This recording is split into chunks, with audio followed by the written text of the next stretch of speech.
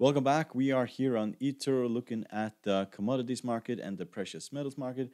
And this is going to be my daily forecast for Tuesday, November 3rd, 2020. If you'd like to support our channel, you're welcome to hit the subscribe button down here in the corner, hit the like button and the bell button in order to see our newest videos. We have a trading signals service on Patreon, and people that join that will also get access to our full technical analysis of commodities, the commodities market. So let's start by looking at the US dollar index. And as you can see, we have rallied quite nicely in the US dollar index today. And this, of course, has an effect on stocks. It has, or it says a negative effect on stocks. It has a negative effect on most commodities and so on. So it's a good idea to pay attention to the US dollar index. However, we should be running into resistance very soon at around the 94.73. We should run into resistance. At the moment, we were at 94.29, and then we also pulled back a little bit. If you look at the technical indicators for the US dollar index, they are fairly bullish at this point. I would be paying attention to the CCI, because as soon as the CCI is turning around, as it did over here, that means that we are going to fall significantly. There is a lot of volatility right now due to the US elections, and whether or not Donald Trump wins or Biden wins, I think that doesn't really matter. There's going to be volatility anyway, because there's going to be a lot of speculation going around and so on. I don't think that Biden will produce any drastic legislation in his first months of his presidency if he wins. And if Donald Trump wins, it's just going to be more of the same. COVID is probably the thing that Biden will focus on first in order to get other things going. So there won't be any drastic policy changes whatsoever. But if we break above this high here, we'll go towards the 200 moving average at a 96.48. A break below the 50 moving average opens the door to 92.58 and beyond that. So you look at oil, we can see that oil in the beginning of the Monday session gapped down quite significantly, all the way down to 34.33. Since then, we have rallied significantly. Like we're up 7-8%. That's amazing rally. However, the main reason for this rally is not the US dollar index. It should actually be going the other way, because there's a negative correlation between the US dollar index and oil. Main reason for this is that a Russian oil minister has said that he's going to contact OPEC and then basically introducing talks about production cuts. And of course, that makes the prices for oil extremely bullish. I just don't think that is going to hold. OPEC loves to go out and say, we're going to do production cuts. In reality, they never do real production cuts. They try to, but countries do not want to cut their production, because most of them, this is their main source of income. Cutting their production means that they will have less income in their coffers. So it's not a popular thing to do. And even though prices are this low, it's not a popular thing to do to basically cut the price. But if we look at the technical aspect of this, the news will last maybe 1 or 2 days, maximum. The thing that is here is that we are fairly overstretched to the downside.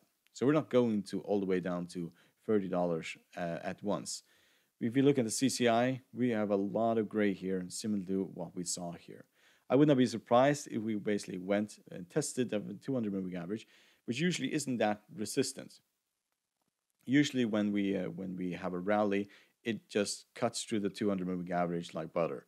So the real resistance is the 50 moving average. So the 50 moving average is going to go this way, and I'm I'm sure certain that we'll have like 3 or 2 trading days where with the basically where we rally, something similar to this. We rally up towards the 50 moving average or a little bit beyond that, around $40 or something like that, and then we go back to the downside. And this has all to do with the world economy. It's not doing good at the moment. It's not gonna do good for a very long time, because first of all, you have to get the virus under control, and then you can start producing, consuming as you did prior to the coronavirus. So I'm just waiting to see how far we'll go. And um, looking at these technical indicators, um, we are in a bullish run that will take probably 2 or 3 days, probably more than that, 5 days. On Friday, we'll probably see a little bit of weakness, and then we'll start going back down again. That is what I'm looking for. So if you look at natural gas, pulled back quite significantly then, around 4% when it was highest. And at this point, I think that we're going to test, first of all, here at 3.15. And after that, we'll go to here, 3.0. And then we'll go very close to the 50 moving average, probably around 2.9. And then we'll rally again.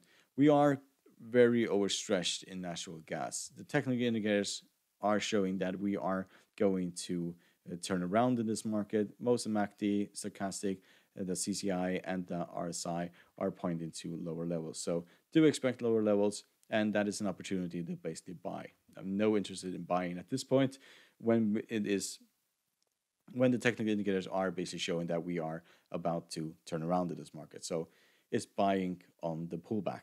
So let's go and look at copper.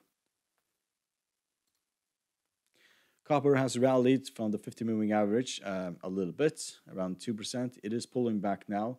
There is technically no reason for copper to rally at this point. It'll probably take a few days before we get through the 50 moving average. We probably will rally a little bit, but like oil and other major commodities, there's no reason for this rally when there is so low demand for these commodities.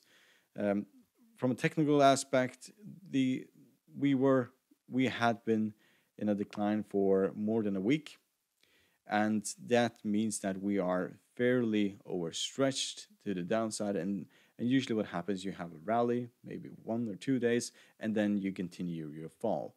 A fall below the 50 moving average opens the door to 2.9, and then to 2.8, and then to 2.7, and all the way down to 2.6. Technical indicators are mixed at the moment. MACD is trending underneath the signal line. Stochastic is crossing. CCI is a little bit bullish, and RSI is technically flat. So no interest in basically buying this. If it falls underneath the 50 moving average, I will be a seller in the copper. So if you look at gold has tried to rally a little bit, but I think this is just going to be a little bit more of the same. We are going to rally up towards the 50 moving average, and then we'll probably break down from there. If we break the 50 moving average, we will run into major resistance just above here in this area here. And if we get through that, then of course we'll go to the very highs, to 2000 and 2100. I just think that it is more probable that we fall towards the 1800 level before we rally instead of rallying now. Technical indicators for gold are fairly bullish at this point, and that probably means that we're going to test the 50 moving average again, like we did only last week. So the further this falls, well, the better it is. That is just getting as much value as possible, and we have tried this several times before. It is probably inevitable that we will go all the way down to 1800 before massive amount of buyers will come in and push this higher, because this is a market that in the long run is going to go significantly higher. Probably just not right now. So if you look at silver, same thing. We have rallied a little bit. Technical indicators are fairly bullish at this point. So we'll probably head towards the 50 moving average. But I am also in doubt whether or not we manage to rally above the 50 moving average. If we do, we'll run into resistance in this area, which we tried to get through for a very, very long time. But what I expect here is that we break these lows at 21 and head towards 20 and then rally from there. At this point, we'll probably have one or two more trading days where we try to get close to the 50 moving average and then break down from there. I'm just going to wait both in the gold market and silver market because I do expect us to go further down. I have no interest in basically shorting this. I'm interested in basically buying this as cheap as possible for the long run. So look at cocoa. Cocoa continues its drastic fall, and at this point we are reaching one of the support levels. You can see that this area here was support, this area was support. So if that breaks, then we are going all the way down to 2.0, and that will be our major resistance. I expect a turnaround at this at 2.0, and then we'll head towards the high 2.7 again. We are trading in between 2.0 and 2.7, and at this point it looks like we are going to break these support area, but we can also rally from here. We can also turn around and head up towards the 200 and the 50 moving average. I just don't expect us to break those moving averages before we hit these lows. Technical indicators are, well, they're very bearish at this point. You just look at the MACD, look at the stochastic and the CCI and the RSI. However, when the stochastic has this break, it is showing that it is about to turn around, and that usually takes 1 or 2 trading days. So we'll probably have one more trading day there. We go down, then we'll head sideways for 2 more days, and then we probably have a little rally up to the upside. That is, just pay attention to what the stochastic does.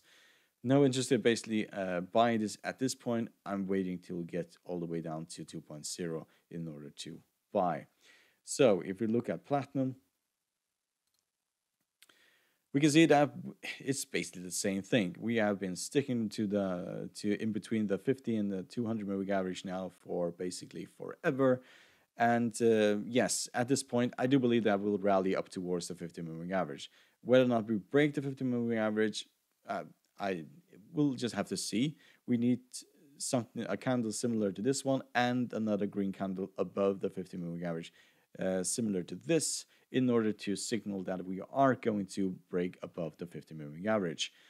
We can see that underneath the 200 moving average here, this will act as support, and underneath that we have an additional area here which also will act as support. So there's a lot of support underneath. If we get through both of these support areas, then of course we'll go all the way down to 578. Break above the 50 moving average, we'll go and test these highs again. So you look at sugar. Sugar rallied again today, but we have not broken these highs. And until we do, we are not going further. So bear in mind, we had a nice pullback.